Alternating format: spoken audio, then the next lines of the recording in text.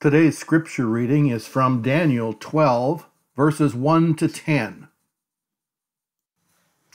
At that time, Michael, the great prince, who protects your people, will arise. There will be a time of distress, such as has not happened from the beginning of nations until then. But at that time, your people, everyone whose name is found written in the book, will be delivered. Multitudes who sleep in the dust of the earth will awake, some to everlasting life, others to shame and everlasting contempt. Those who are wise will shine like the brightness of the heavens, and those who lead many to righteousness like the stars forever and ever. But you, Daniel, roll up and seal the words of the scroll until the time of the end. Many will go here and there to increase knowledge. Then I, Daniel, looked, and there before me stood two others, one on this bank of the river, and one on the opposite bank. One of them said to the man clothed in linen, who was above the waters of the river, "How long will it be before these astonishing things are fulfilled?" The man clothed in linen, who was above the waters of the river, lifted his right hand and his left hand toward heaven, and I heard him swear by him who lives forever, saying, "It will be for a time, times and half a time, when the power of the holy people has been finally broken, all these things will be completed." I heard, but I did not understand. So I asked, "My Lord, what will the outcome of all this be?" He replied, "Go your way, Daniel, because the words are rolled up and sealed until the time of the end. Many will be purified, made spotless and refined, but the wicked will continue to be wicked. None of the wicked will understand, but those who are wise will understand." May God bless the reading from his holy word. Well, if you can turn in your Bibles to Daniel chapter 12, Daniel chapter 12, verses 1 to 10. I don't know what happened, but it was a different passage that Christine read, I should say, but that's okay. It was a great passage. But this is Daniel chapter 12, verses 1 to 10 that I'd like us to focus in on this morning. And it's the last chapter of the book of Daniel, and it's going to be our final message in our series that we've been doing on Daniel. And we really have been mainly talking about Daniel's life. A lot of people consider Daniel a prophetic book, and it is full of prophecy. And so this chapter has a little bit of prophecy in it, but I've been mainly focusing on Daniel's life. So I thought I'd throw in a little bit of prophecy. And over the years, if you have been at our church for any length of time, you know that I really don't spend a lot of time on the ins and outs of prophecy and the different schools and comparing the different views of prophecy. I am kind of what they call a pan-millennialist, it's all going to pan out in the end. I'm a big picture kind of a guy. And I think you realize that. And if you like the nitty-gritty and you like studying prophecy, go for it. But I like the big picture. And Wayne mentioned something last week. He said the previous pastor of this church, Pastor Porter, he used to talk about there's a wonderful aspect of the Bible and Christianity is that it has a happy ending. It's all going to work out in the end. It's all going to come together. And you read the end of the book of Revelation, and it's a happy ending. And so when we look at this passage, there is good news about the end times, and there's bad news. And so in our world today, we have a lot of pessimism, and we live in quite a pessimistic world. But you know, for Christians, we have no excuse not to be optimistic.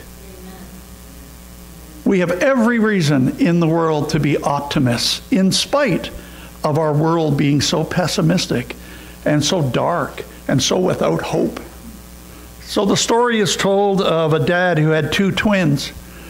2 6-year-old boys this one time, but the problem was that the one son was an extreme optimist and the other son was an extreme pessimist. And after a while, the dad was getting so frustrated and he decided to go to a psychiatrist to get some help.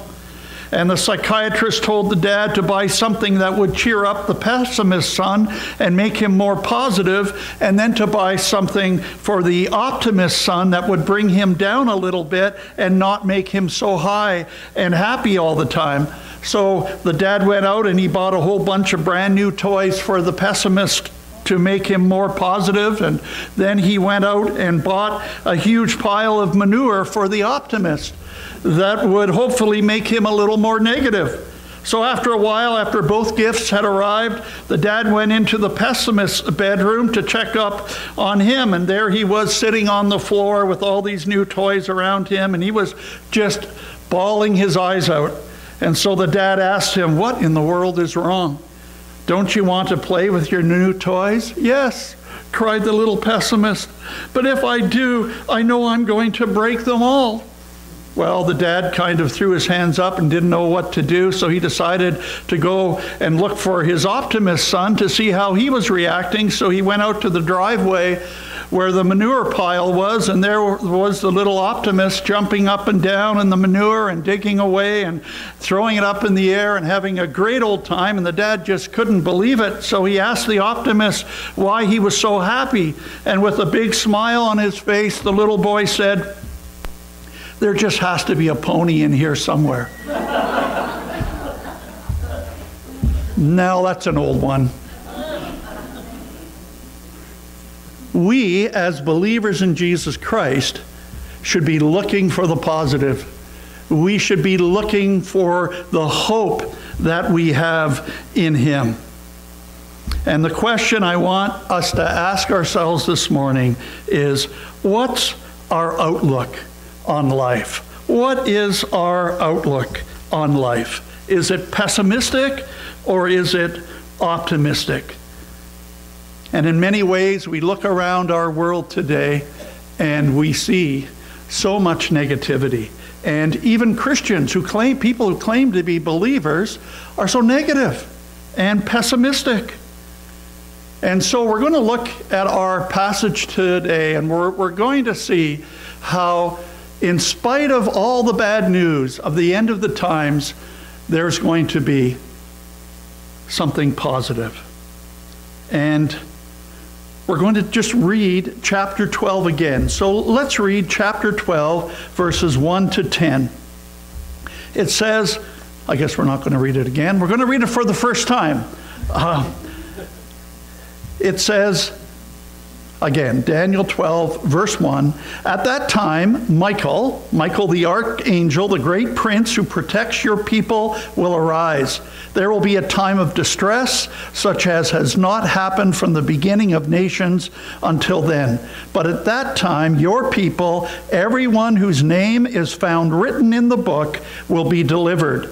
Multitudes who sleep in the dust of the earth will awake, some to everlasting life, others to shame and everlasting contempt. Verse 3, those who are wise will shine like the brightness of the heavens, and those who lead many to righteousness like the stars forever and ever. But you, Daniel, roll up and seal the words of the scroll until the time of the end. Many will go here and there to increase knowledge. Verse 5, then I, Daniel, looked, and there before me stood two others, one on this bank of the river and one on the opposite bank. One of them said to the man clothed in linen who was above the waters of the river, how long will it be before these astonishing things are fulfilled? Verse 7, the man clothed in linen who was above the waters of the rivers lifted his right hand and his left hand toward heaven, and I heard him swear by him who lives forever, saying, it will be for a time, times and a half a time. When the power of the holy people has been finally broken, all these things will be completed. Verse 8, I heard, but I did not understand. So I asked my Lord, what will the outcome of all this be? He replied, go your way, Daniel, because the words are rolled up and sealed until the time of the end. Many will be purified, made spotless, and refined, but the wicked will continue to be wicked. None of the wicked will understand, but those who are wise will understand. May the Lord bless the reading of his word.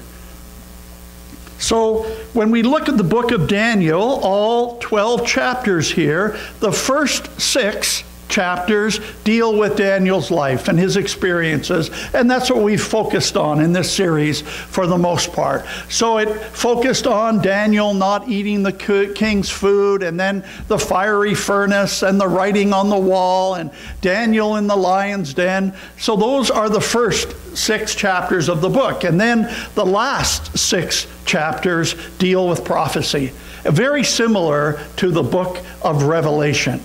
And that's where we run into a lot of problems when it comes to prophecy, because Revelation and Daniel are what we call apocalyptic literature, and it's very symbolic.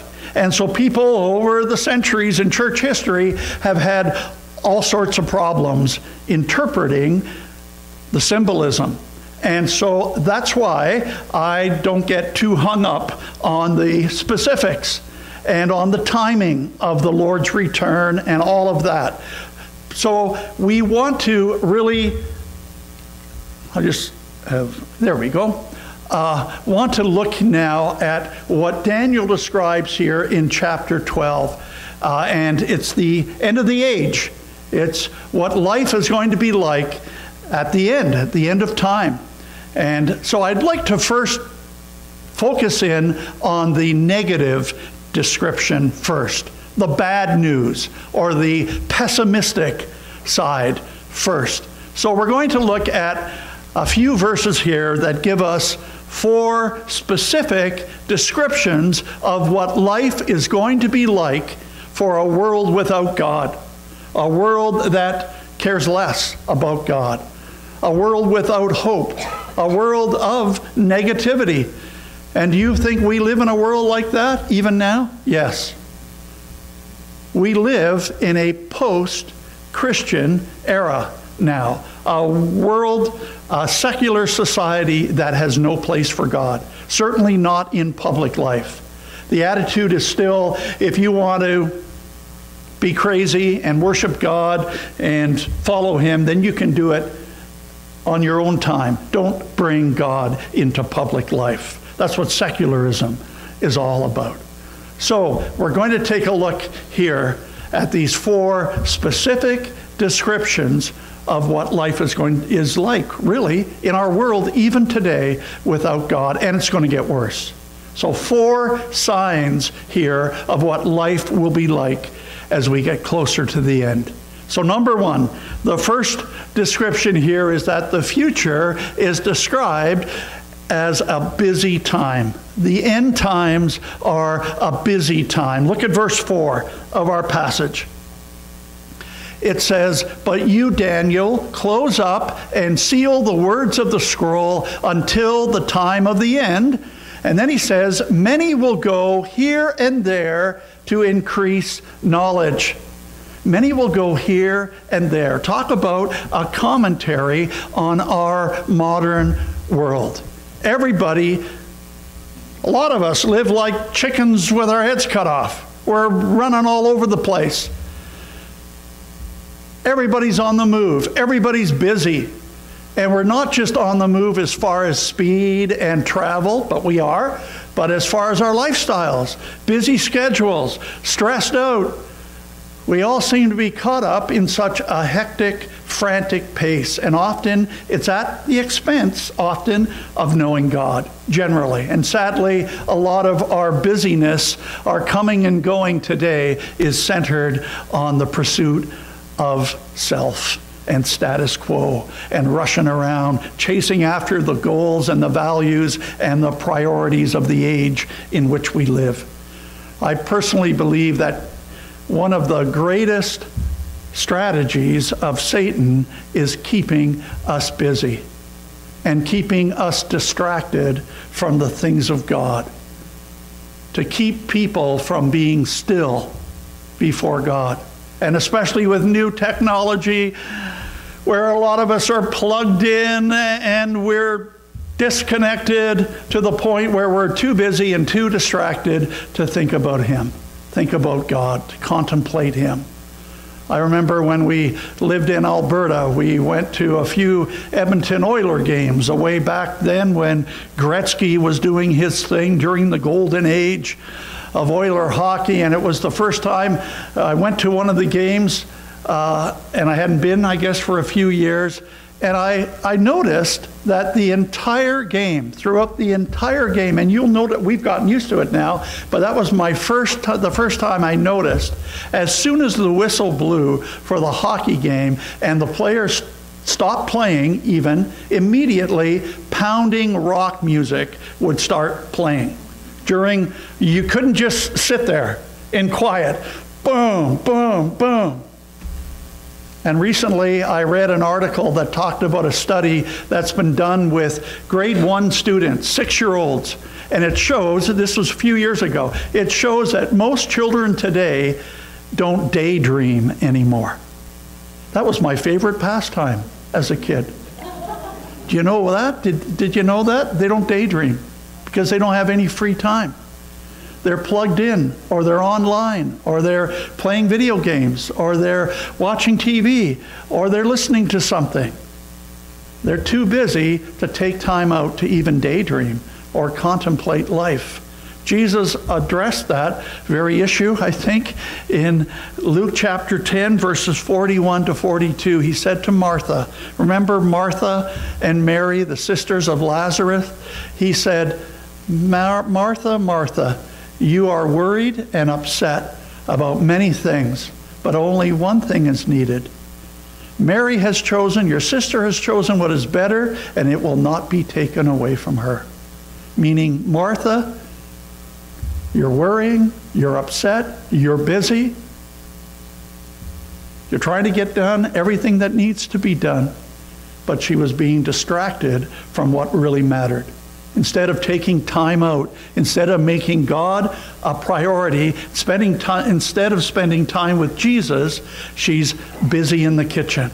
And for us, that defines the sign of the times. I believe we're too busy for God, and especially for us as believers.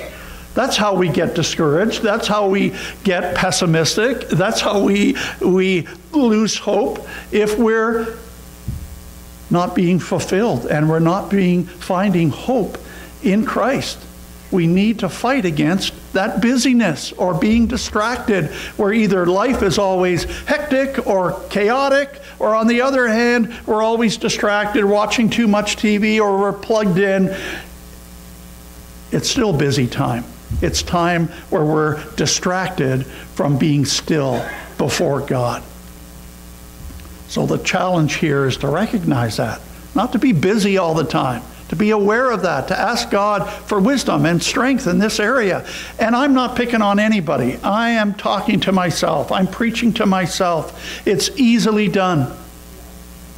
We need to specifically ask God for help in this area, to purposely and deliberately take time out for Jesus every day. And a lot of times that does not come natural. It's something we have to be proactive about, and we have to be disciplined about. To choose what is better, to spend time praying to Him and reading His Word and growing in our relationship with Him. That takes discipline sometimes. Here are some great verses. You can look them up or you can just listen. Psalm 46, verse 10. It says, God says, or He says, be still. That's the old familiar passage. Be still and know that I am God. I will be exalted among the nations. I will be exalted in the earth. That just means take your eyes off this world, take your eyes off yourself, of your life, and be still. Look up and see Him. See who He is. See what He's done. Exodus 14:14 says, the Lord will fight for you. You need only to be still. Psalm 131:2 says, but I have calmed and quieted myself. I am like a weaned child with its mother. Like a weaned child, I am content. That's the hope of the Christian. Living in a hectic, busy world, we have a resource. We can find rest for our souls. We can take time out. We can be still and know that God is our source of peace and renewal and refreshing. So that's the first point. The end of the age will be a busy time. And then number two, the second description of the end of the age, the end times here, is that it will be a brilliant time. A busy time, a brilliant time.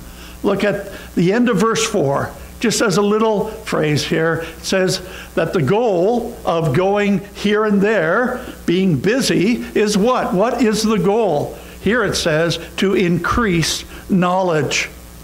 There's no question today that we live in an age of brilliance and an age of knowledge at our fingertips. Christy asked me some theological question, and I can go, duh, I don't know, but I can just quietly take my phone into the kitchen and look up the question and come back and say, oh, sorry, I forgot about that for a minute. Here's the answer. No, I don't think I've done that very much. That was just a spur-of-the-moment illustration. We have knowledge, unbelievable knowledge. When a lot of us were growing up, we had to get a big, thick encyclopedia. Now it's boom. We have instant information.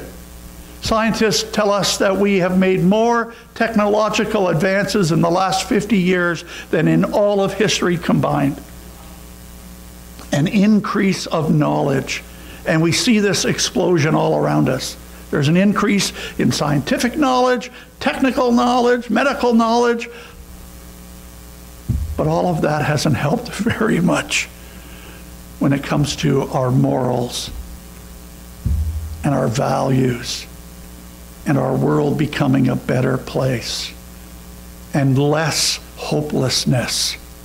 People are more hopeless now than they've ever been, or in terms of peace and safety, or in terms of our emotional or our spiritual quality of life. The Apostle Paul in the New Testament talks about the last days. This is another familiar passage in 2 Timothy 3, verse 7. He says, always learning, but never able to acknowledge the truth. And that's what we see. People put their hope in education, Oh, we just have to become, as a world, as a culture, as a society, we just have to become more educated and smarter in the things of this world. That falls flat. And what happens when we increase in human knowledge? When we increase in knowledge without God, what happens? Scripture says it turns us away. It makes us proud and self-sufficient and self-confident. In 1 Corinthians, maybe you can turn to 1 Corinthians chapter 8. 1 Corinthians chapter 8, verse 1.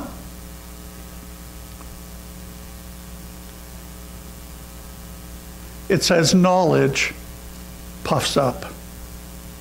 And that's talking about worldly knowledge, human wisdom. When we increase in that kind of knowledge, we don't need God anymore. Why? Because we have all the answers. Humankind has all the answers. Science has all the answers. And if you're still in 1 Corinthians, yeah, that wasn't a lot to look for, sorry, but 1 Corinthians chapter 1. If you go to 1 Corinthians chapter 1, verse 18, and this is where Paul talks, famous passage where Paul talks about the wisdom of God and the wisdom of man. And he says in 1 Corinthians chapter 1, verse 18, for the message of the cross is foolishness to those who are perishing. The gospel of Jesus Christ, the message of the cross, sounds crazy when we put our confidence in worldly wisdom or in our own wisdom. God's wisdom doesn't make any sense because, humanly speaking, we think we can fix our own problems and save ourselves. So that's why we put our trust in science or in medicine. We don't need God's wisdom. We've got our own wisdom. And the Apostle Paul continues in 1 Corinthians 1. But he says, but to us who are being saved, it is the power of God. Meaning there's power in God's wisdom. There isn't any power in man's wisdom. And we've seen that throughout history. With God's wisdom, there's power. And then he says, for it is written, I will destroy the wisdom of the wise. The intelligence of the intelligent I will frustrate. Where is the wise man? Where is the scholar? Where is the philosopher of this age? Has God not made foolish the wisdom of this world? Meaning the wisdom of this world is always going to get frustrated. It's always going to come up short. Doesn't really have any power to change hearts and lives. Amen? We think of the theory of evolution or the dream of communism or the promise of a utopian society or the promise of world peace or the hope of a heaven on earth or the idea that education will solve all our problems, or all we have to do is get smarter and then we'll discover all the answers, and even though our world has tried all these things, we're still in a mess. We will never find lasting answers to life's questions. We will never change. We will never find ultimate meaning and purpose and hope and truth in human wisdom. Paul says it's foolishness in the light of God's wisdom. And it's so interesting as you look at history. Every new generation comes along and they think that they are the smartest and they're going to get everything done. They're going to find all the answers to life, and by the end of that generation they are all fizzled out and they're still searching. And a new generation comes along and they have all the answers. Always learning, but never able to acknowledge the truth. So the end of the age will be a busy time, then it'll be a brilliant time, increasing in knowledge. Then number 3, the third description of the end times is that it will be, I had to come up with a really good B, another B, a blatantly bad time. A blatantly bad time. A blatantly wicked time, the end of the age. Look at verse 10. it says, many will be purified, made spotless, and refined, but the wicked will continue to be wicked. And in our age, the wickedness is all glossed over. It's presented in a very clean and sterile package. So along with an increase in knowledge, there's going to be an increase in wickedness. The two go hand in hand. Human wisdom doesn't make us better, it makes us worse. Many people are saying today that Western culture has gone beyond even the post-Christian era. We are post. We are now slipping into a dark age, the dark ages again, especially in terms of morality and decency. Sounds like the girls downstairs are having a good time. And our knowledge hasn't amounted to anything. It hasn't changed us on the inside, hasn't done anything as far as our hope or better lives or more fulfilled lives. Without God, our hearts are still sinful and wicked. 2 Timothy chapter 3, verses 1 to 4, it sums up the wickedness. This is maybe a passage you could turn to in your Bibles. 2 Timothy. Towards the end of the New Testament, 2 Timothy chapter 3, verses 1 to 4. 2 Timothy chapter 3, starting with verse 1. It sums up the wickedness of the end times, the end of the age. It says, "But mark this, there will be terrible times in the last days.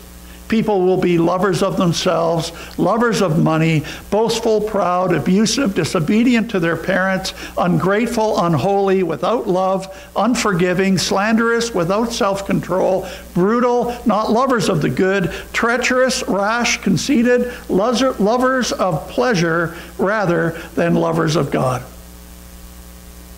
Daniel says the wicked will continue to be wicked, and it'll get worse. So the last days, so that's the pessimistic side. That's the bad news. It'll be a busy time. It'll be a brilliant time. It'll be a blatantly bad, wicked time. And then number 4, the fourth description is that it will be a blind time. A spiritually blind time. Look at the end of verse 10. It says, "None of the wicked will understand." So that's talking about spiritual blindness, having no understanding of God. And we see that around us. A lot of churches are a lot emptier than they used to be. Paul says in the New Testament, the God of this world has blinded the eyes of those who believe not. Having no understanding, in spite of all the world's knowledge and all the advances, the world is still spiritually blind. And we see that generally with people not having much interest in spiritual things or in God anymore, even so-called professing Christians. 2 Corinthians 4, verses 3 and 4 says, the God of this age, that's what I quoted, the God of this age has blinded the minds of unbelievers, so they cannot see the light of the gospel. Matthew 24, this is Jesus, Matthew 24, verses 4 and 5, concerning the last days, Jesus says this, "Watch out that no one deceives you, for many will come in my name, claiming I am the Christ, and will deceive many." It's an age of spiritual blindness and an age of deception. Many will come and deceive people. Spiritual blindness and deception go hand in hand. That's a definite sign of the end times. And then 2 Timothy chapter 4, verses 3 to 4 says, "For the time will come when men will not put up with sound doctrine. Instead, to suit their own desires, they will gather around them a great number of teachers to say what their itching ears want to hear." If that's not descriptive of our society, I don't know what is. That's the kind of world we live in. And sometimes, even in the modern church, we're deceived and we're blinded to God's truth. And in many churches today, people just want to hear from the preacher what their itching ears want to hear. They only want to hear a feel-good kind of gospel. They only want to hear about God's love and His grace. They want to hear what makes them feel warm and fuzzy and comfortable and happy. They don't want to hear the truth about sin and judgment and hell and God's wrath and the pessimistic side, the bad news. That stuff is too disturbing and too uncomfortable. So the book of Daniel tells us that the end of the age will be a busy time, there'll be a brilliant time, a blatantly bad, wicked time, and then a blind time, a time of spiritual deception, spiritual blindness, no understanding. And of course, that all sounds pretty pessimistic. It all sounds like a pretty bleak picture of the future. And we might ask ourselves, well, is there any hope? Is there any reason to be optimistic? And I have given you some clues ahead of time. Of course there is. For the believer, for those of us who are in Christ. But it's only in Christ. It's only on that rock. For those who have received Jesus Christ as their Lord and Savior, there's plenty of hope and plenty of reason to be optimistic, even in this passage. Even here in Daniel chapter 12, there are glimpses of hope and optimism all the way through. And when we think, so the first point on the optimism part, when we think of this age being a busy time, what's the answer? What's the solution to getting distracted and being sucked in to the busyness of the culture? What's the hope? How do we overcome that? How do we cope in that kind of a world? What's the opposite of busyness? Well, we all know. It's not being busy. It's rest. It's rest. Finding rest for our souls. And yet, yes, sometimes our careers and our lives cause us to be busy, but as believers, there's a place of rest even in the midst of that busyness. Verse 2 in our passage says, multitudes who sleep in the dust of the earth will awake, some to everlasting life, others to shame and everlasting contempt. And then if you look down at verse 13, just down from our passage, verse 13, it says, as for you, for us, meaning for you, Daniel, for you believers, go your own way to the end. You will rest, and then at the end of the days, you will receive your allotted inheritance.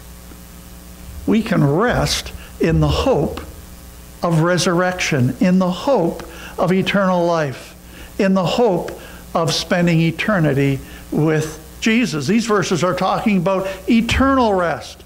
It's talking about when we're raptured or when we're resurrected at the end of the age. It's talking about our future hope in Jesus, our hope of heaven and resting in God and finding eternal rest for all eternity. But Scripture, of course, also talks about a present rest, an indwelling rest, or a continuing rest, even in this life, before the end, even in spite of all the distraction and all the busyness of our world. Jesus said, very famous passage, Matthew 28, verse 11 and 12, come to me, all you who are weary and burdened, and I will give you rest. Take my yoke upon you and learn from me, for I am gentle and humble in heart, and you will find rest for your souls. That's a promise. Claim that promise today. You will find rest for your souls. You can count on it. Jesus is the one who guarantees it. You will. If you come to me, he says, if you lay your burdens down, you'll find rest for your souls. And then Jeremiah in the Old Testament, chapter 6, verse 16, it says, stand at the crossroads What are the crossroads in our lives? Choosing the world's way, choosing God's way. Stand at the crossroads. Ask for the ancient paths. Ask where the good way is and walk in it, and you will find rest for your souls. I love that. That is such, because we're at crossroads every day in our lives where we choose. That's the answer to coping with a busy world. Seek the Lord. Find out what the good way is and walk in it. Rest in it. Rest in God. That's where we'll find lasting peace and rest for our souls. That's the first point. That's A. And then B. What about living in a brilliant time? How do we stand up? How do we resist putting our hope in human wisdom and in human education and in technology and in this increase of knowledge? The answer is in verse 3 of our passage. It says, those who are wise, meaning wise in God, godly wisdom, will shine like the brightness of the heavens, and those who lead many to righteousness like the stars forever and ever. This is talking about being wise in the wisdom of God, not human wisdom or human brilliance. When you're wise in God, you'll be truly brilliant. It says you'll even shine. What does that mean? Well, if you're gaining in God's wisdom changes us. Instead of us being dull and bland, we start to shine. We start to change. On the inside, it affects our hearts, it affects our behavior, affects our morality. It's not just head knowledge. Wisdom from God has to do with His plan for our lives and knowing God's will and Him changing us and doing a work inside our lives, inside our hearts. That should be our focus, not the accumulating of worldly knowledge. We're to grow in our knowledge and understanding of God, of who He is and what He's done and what He has in store for us, and His plan and His promise, His blessings, the riches that we have in Christ. That's where true wisdom is found. Amen? Amen. And then we think about living in a wicked world. How do we stand up to that? Where we have to work in it and live in it and deal with it in this blatantly bad time. How do we cope? How do we stand up against that? Well, if you look at the last part of verse 1, it says, but at that time, your people, everyone whose name is found written in the book, will be delivered. So, and of course, if you go through the Bible, you can find hundreds and hundreds of verses that talk about being delivered or saved or rescued. We will be delivered. That's another promise. That's the hope of living in a wicked world. There is deliverance. There is salvation. And we need to not only preach it, but to encourage each other with it, to come alongside each other with it, to lift each other up and to say, there is hope. There is deliverance. We're on the winning side. We worship God. We worship Jesus, who is a Savior of sinners. One writer writes, if our greatest need had been information, God would have sent an educator. If our greatest need had been technology, God would have sent us a tech person or a scientist. If our greatest need had been money, God would have sent us an economist. If our greatest need had been pleasure, God would have sent us an entertainer. But our greatest need was forgiveness, so God sent us a Savior. That's how we cope with sin and wickedness in our world today and in our own lives. We turn to the only one who can save us and deliver us. And we forget about all those other things that we're looking at and searching for. And then when we think of us living in a blind time, how do we overcome spiritual blindness? How do we see the light? The first part of verse 10 says, many will be purified, made spotless, and be refined. This is talking again about something God does, an act of God, something supernatural. In the New Testament, 2 Corinthians chapter 4, verse 6 says, "For God, who said, 'Let light shine out of darkness,' made his light shine in our hearts to give us the light of the knowledge of the glory of God in the face of Jesus Christ." There is no true wisdom. There is no true understanding. There's no real spiritual insight without God shining his light in our hearts. Without a supernatural intervention, God has to open our eyes. Without him saving us and purifying us and making us spotless and refined, God has to turn the lights on. I think I've shared this a few times, but our good friend Brock, who is in Newfoundland with Adrian, his wife, for the summer, when he came to Christ, that's what he said to me. He said they would be in Texas during the winter, and in the summer they would come back to Napanee, and he would walk past our church many, many times, and it was like there was nothing there. And then he came back to Christ in Texas, and he said it was like, boom, the lights went on. He saw our sign. He saw a Baptist church. I was saved in a Baptist church. Maybe I need to start going to the Baptist church. The lights came on. And I think a lot of us have that testimony. I went for years walking around in the dark, blinded, completely blinded to the things of God. And all of a sudden, God shone his light in my heart. And that's how we deal with spiritual blindness. First of all, we come to Christ and we accept him as our Savior, and we turn from our wicked ways, and we turn from ourselves, and we're born again, and we let his light shine in our hearts. And then once we're Christians, we start to walk in that light. 1 John 1:7, I quote this verse all the time, "But if we walk in the light, he is in the light. We have fellowship with one another, and the blood of Jesus Christ, his Son, cleanses us from all sin." We have to walk daily, exposing ourselves to the light through prayer, through Bible study, coming back to God. That's a daily thing. That's how we overcome the blindness and the spirit of this age.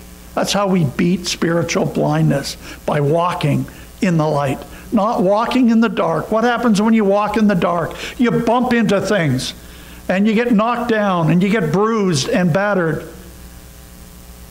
It's by walking in the light of God's Word and his truth and his promises, and in the light of salvation, and the light of what Jesus did on the cross for us.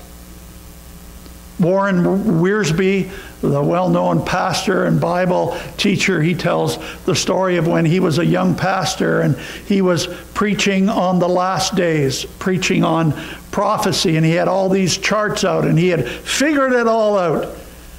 And at the end of the service, an old man from the audience came up to him and whispered in his ear. He said, "When I was a young man, I was just like you.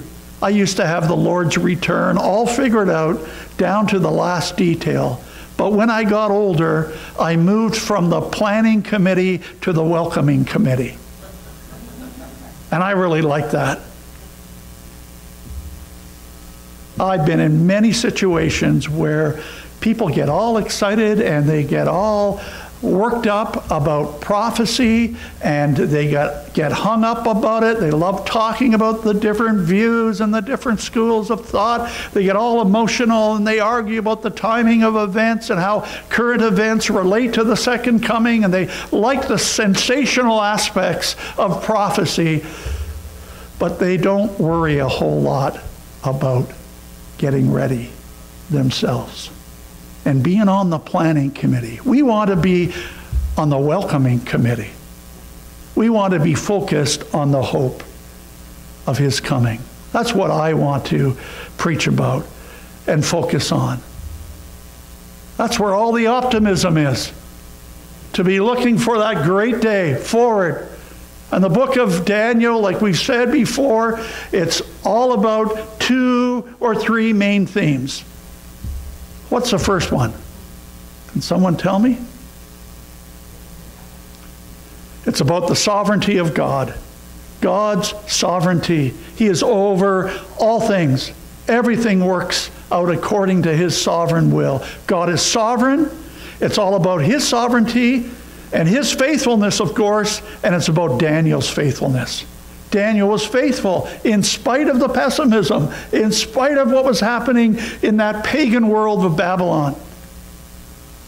God wants us to be faithful to the end, just like Daniel. In spite of our world, in spite of future events, we need to move from the planning committee to the welcoming committee and to be ready for the any moment return. Do you believe that? I believe Christ can come back any day. And most of us, we need to make sure that our names are written in the Lamb's Book of Life. All of us. To make sure that we're walking in the light, to make sure that we're living faithful, expectant, welcoming lives, and to make sure that we're ready to welcome and receive the coming King. Amen? Amen. Let's just pray together. Father, we pause before you, and we've been considering serious things here as we have gone through this passage in Daniel. And Lord, I just want to pray for anyone who might be here today or watching on our YouTube channel later on.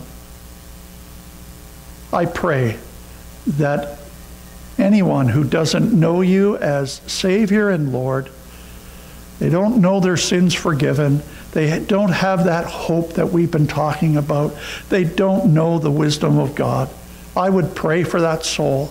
I would pray for that person, that even now, right now, today, they would turn to you, that they would make sure that their names are written in the Lamb's Book of Life, and they would have that wonderful hope that the blinders would come off their eyes and they would see you, they would see Jesus, they would see that light, and they would be able to walk in it.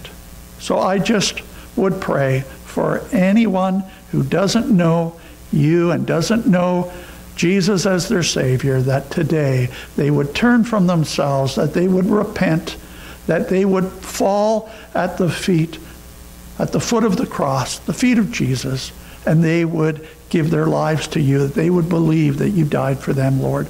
And Lord, we just pray now for those of us who do believe, and yet we struggle. We struggle in this kind of a world. And we oftentimes get beat up by it, and we fall down, and we get bruised and battered. And yet, Lord, we know that you are our resting place. So draw us back, draw us close, help us to find you as our rock and our fortress, because we know that peace and rest and wisdom can be found nowhere else. You have the words of eternal life, and we want to put our confidence and our hope in you alone. So Lord, I just ask a blessing today for each one. Just bless each marriage, bless each home, bless each individual. As believers today, help us to keep being faithful to the end, the way Daniel was, and we will give you the praise and the honor and the glory. In Jesus' precious name we pray. Amen and amen. Lord, we stand here as a desperate people, hungry for the things of you. Come quiet the storms that rage all around us, so that we hear the passion that beats through your heart. Spirit, put healing in our hands, put life in our words, and drive a passion for the lost deep in the hearts of your people. Inhabit the praises of us, your children.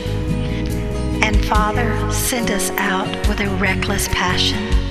Deliver us from evil, and set a standard of unity to break down walls and to heal your people. Unity is the cry of your church, Lord. Reconcile the children to the fathers, and with forgiveness and mercy, rush through the hearts of our land. We cry out our deep need for you, Jesus. Oh God, come in power and bring glory to your name.